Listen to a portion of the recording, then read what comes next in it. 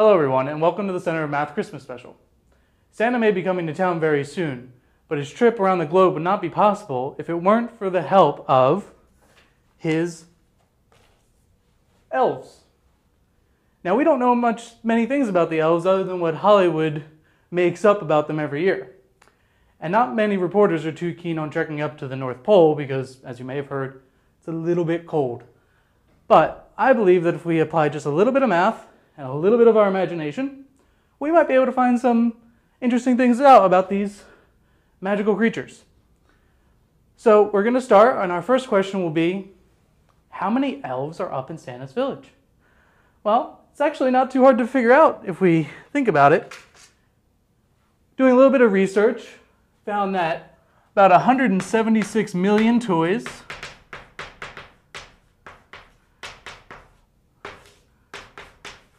are sold for the holidays every year. And with a little bit of elf research, I estimate that the average elf should put out about 1,000 toys a week. So then we go 1,000 toys a week.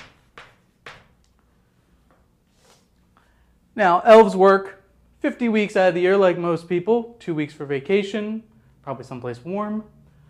So 50 weeks out of the year. And just cross out, canceling, year, toys. Oh yeah, elves per week. And that leaves us with 3,520 elves. Not as many as I was expecting, but a lot more than Hollywood shows you with about 30 in a workshop. So we'll accept that answer. All right, so now we know there are a lot of elves in Santa's village, and our elf here has a lot of friends. But no one really does work for free, as joyful and cheerful as these guys are. So really, we got to find out, how much is Santa paying them? Well, we know that every dollar of toys sold during the holiday season has to go towards paying the elves. That's common knowledge. So, with an estimated $8.8 billion of toys sold each year, and we said there are 3,520 elves that need to split all this money every year. And as we said with the work weeks, they work 40 hours a week, not including any Christmas overtime, but we'll just assume 40 hours a week, 40 hours per week,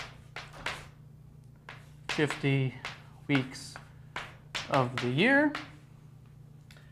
A little canceling.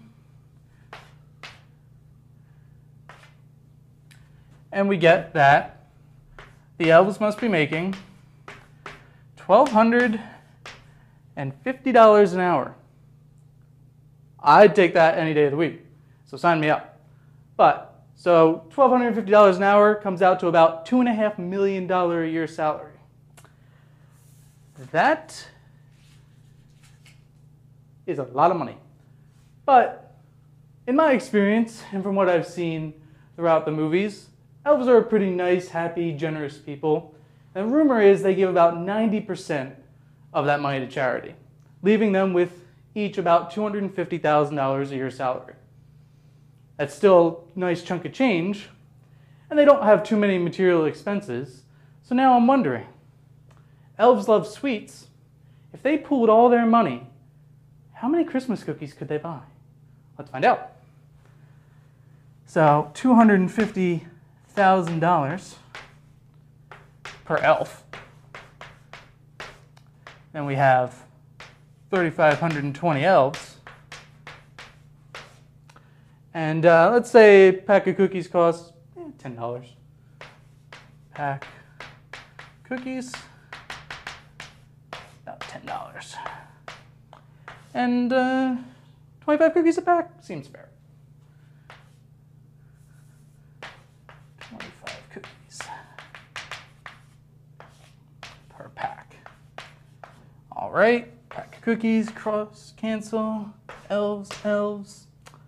That comes out to about 2.2 billion Christmas cookies.